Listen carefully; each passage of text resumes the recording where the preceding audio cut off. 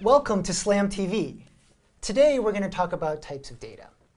Types of data is important to study because when you take statistics, you learn a variety of statistical techniques. In order to know which technique you want to apply, you need to know which type of data you have.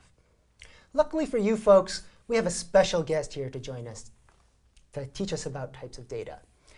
He's known as the Sultan of Stats, the daddy of data. He's 3 standard deviations above the mean. He's a statistical outlier. He's Professor Jay Cho! Thank you very much. Thank you for your lovely introduction. Well, Jay, you know, you're known across the land as being a stats expert, and I'm glad you're here to help us with types of data. Well, actually, my main reason for being here today is to try to get you a perfect date. What does a perfect date have to do with types of data? Wait, before we do anything, let me just ask you one question. Are you currently dating anyone? No. Well, that's why last night I spent like countless hours trying to find the perfect date for you. I was looking at all these different online dating sites. There's so many people out there. There's so much data there. So I figured, wow, we can actually use this data to teach our students about different types of data.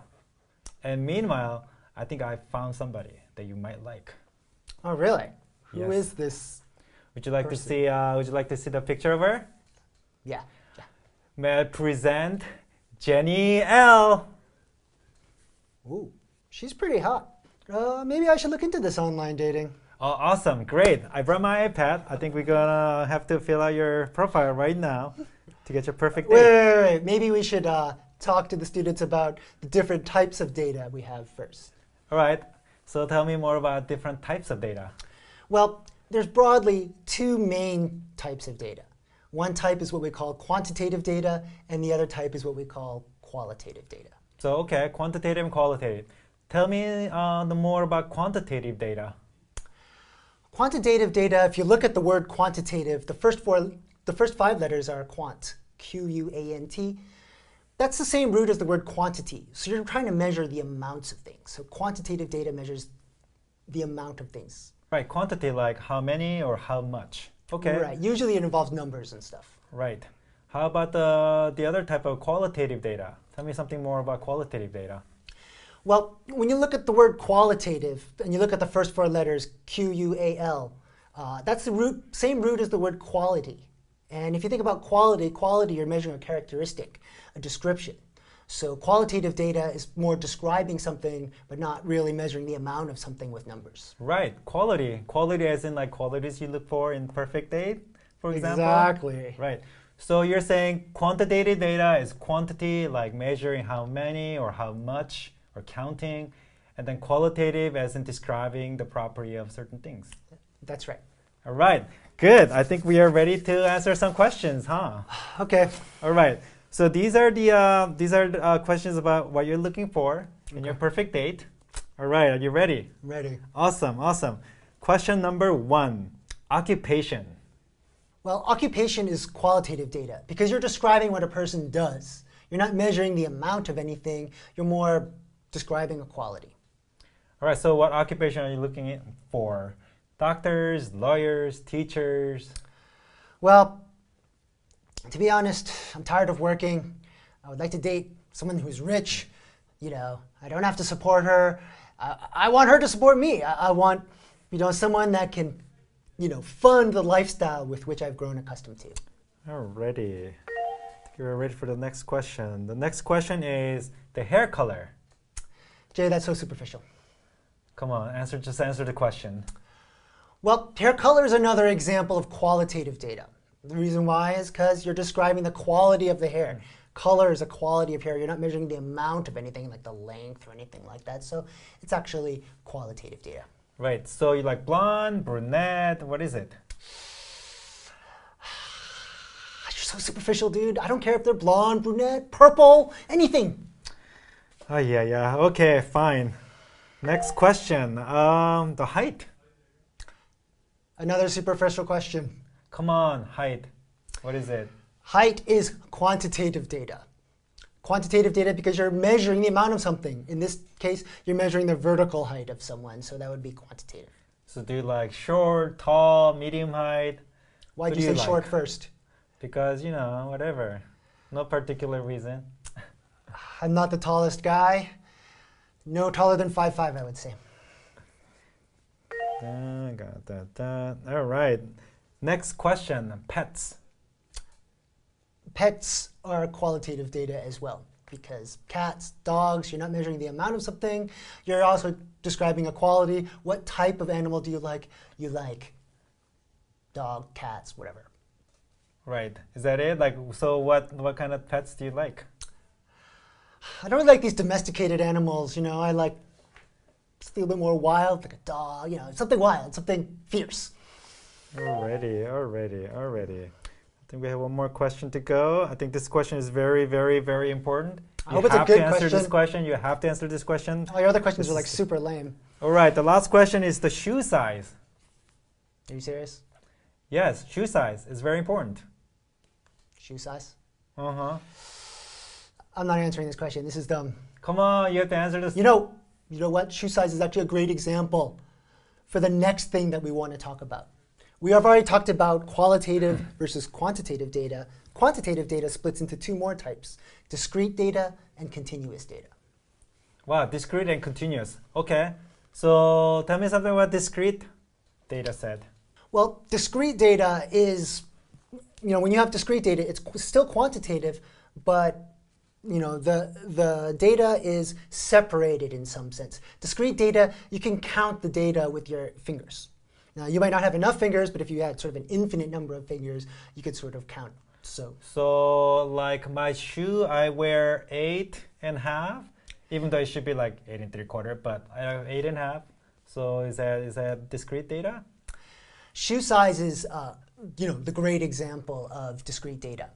And the reason why is because if you think about it, shoe sizes come in fixed sizes, 7, 7.5, 8, 8.5. They're separated. I can count all the different shoe sizes on my fingers. So that would be a good example of discrete data. I get it.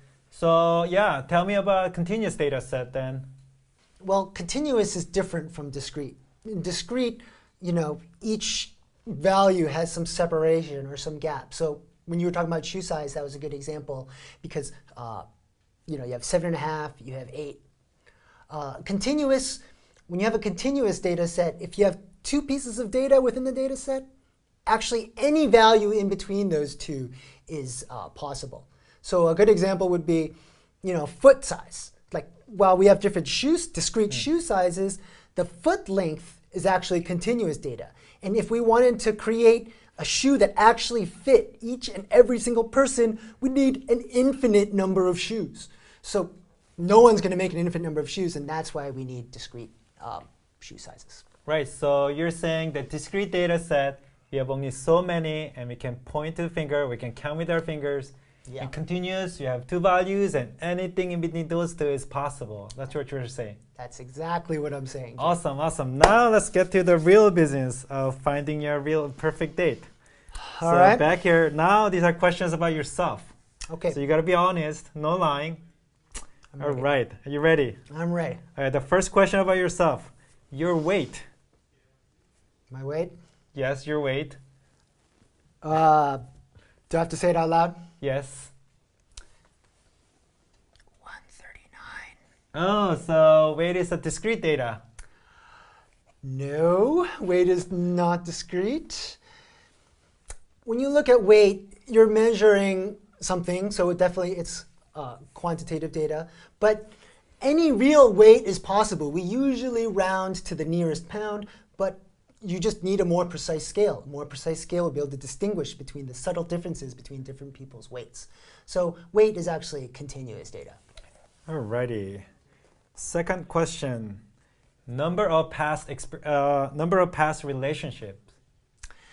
Number of past relationships. Let me count here. There's. Wait, is it continuous or discrete before you answer the question? Oh. The number of relationships that you've been in is definitely discrete. The reason why is you can't have 1/7 of a relationship. You're either in a relationship or you're not. And you're counting, and you can't date. You can't have 1/7 of a relationship. Right. So how many do you have? Let's see.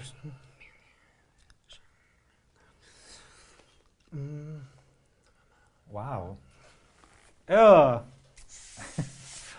3. Oh. All right. So I think I have the final question, which is Good. obviously the most important question. All right. The question is, did you cry during the movie The Notebook? That's not even a discrete versus continuous question because did I cry or not? That's qualitative data, dude. Come on, I know you cried. So I guess, okay, so what I mean to say is, how much did you cry? Even when you ask me, how much did I cry? That's still not a very clear question because, are you talking about the amount of liquid that may or may not have exited my eyes during the movie? That's kind of gross. That's kind of, because that would be continuous data if you're measuring the amount, like the volume. We're not measuring that. I guess my question is, how many times did you cry then? Well, the number of times I cried would be discrete data. And the reason why is because, you cried not at all, or once, or twice, or 3 times, but you don't say you cried 1.7 times. In my case, maybe I cried once. Kind of started at the beginning and cried all the way through till the credits. I know. I cried too. Come on, everyone cries in The Notebook. I hear you. All right, I think that wraps it up. Yes. And let me just wrap this up here. And then I think we have it. All right. I think we have the winner. Is she hot? Yeah. Does she have a good personality? Definitely. Is she fiery? Definitely. Is she adventurous? Definitely. I love that. All right, let me present you the lumpy lusciousness. Lumpy space princess. I'm gonna fall in love with one of those little guys, and then I'm gonna fall out of love, and then I'm gonna totally fake die. All right. Sorry, Roger. Sorry about the lumpy lusciousness didn't work out, but I'm not gonna give up. How about let's play the dating game?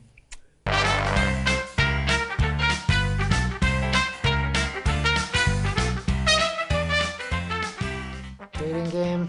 Yeah, dating game. I have a better idea. Let's play the data game.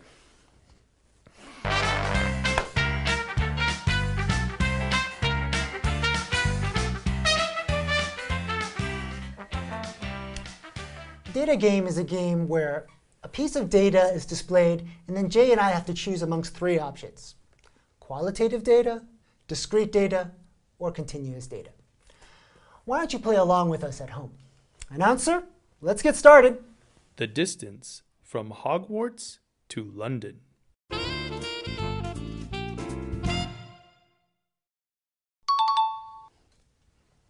Continuous. Oh, we both got the same thing, buddy. Of course. Why? Yes. Can you explain why you got continuous? All right, it's definitely continuous because you're talking about distance.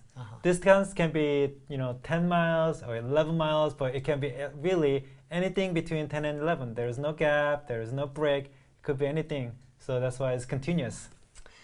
I agree. Of course, Hogwarts is 600 miles away from London, not 11 or 12 or whatever. Oh, anyways. the map, they look so close. Next one. Restaurant user ratings.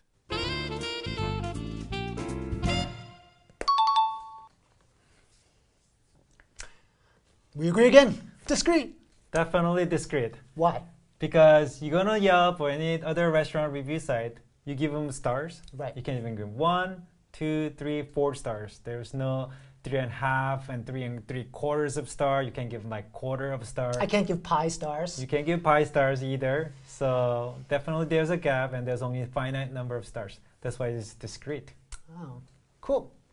All right. Next one, announcer. Political party. Oh, this one's easy. Interesting. Easy. I got this in the bag. This one's obviously qualitative data, right? Definitely. We are not talking about numbers. We are just describing the type of parties you guys belong to. So it's definitely qualitative data. Do you agree with that? I agree. I think that was the easy one. Are you still Republican? I think that was the easy one. Yeah. Answer? Amount of Red Bull you can drink in 30 seconds.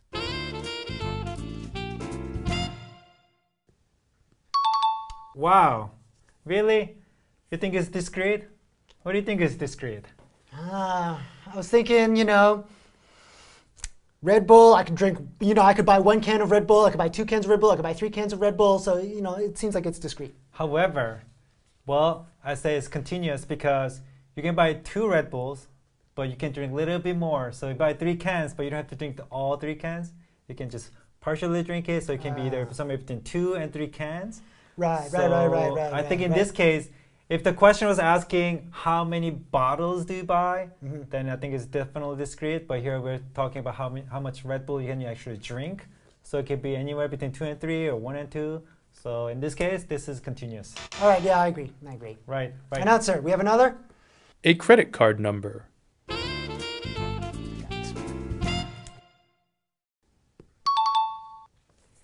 Huh? Wait. What? Hey, you must be wrong here. You must be wrong because qualitative data, it's got numbers, dude, so it must be quantitative data. Actually, Roger, I'm going to have to say, even though they have numbers, you're describing the credit card. The numbers don't really mean anything. You're describing, it's like a name. It's like a name on your credit card. So it's definitely qualitative. Yeah, you're right. I agree. I thought anything with numbers would be quantitative data. Yeah, but this is tricky one. Right, because sometimes numbers can be describing something without measuring something, exactly, right? Exactly. Okay. This one I got. All right. Minimum 2.4 college GPA for a scholarship.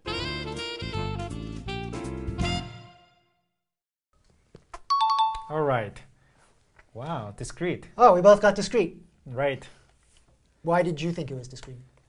Because, Roger, when you take a class, you get your letter grade, A, B, C, D, or F. That means you're getting your points 4, 3, 2, 1, or 0. So that's your discrete data set right there. I think in order for students to really understand why this example is discrete, they would actually need to understand how grade point average is calculated. Luckily for our students, we teach them that in this course. Perfect. Now I can calculate my GPA. Even though you both got the question right, there can only be one winner and one loser. Congratulations, J-Cho! You're our data game winner!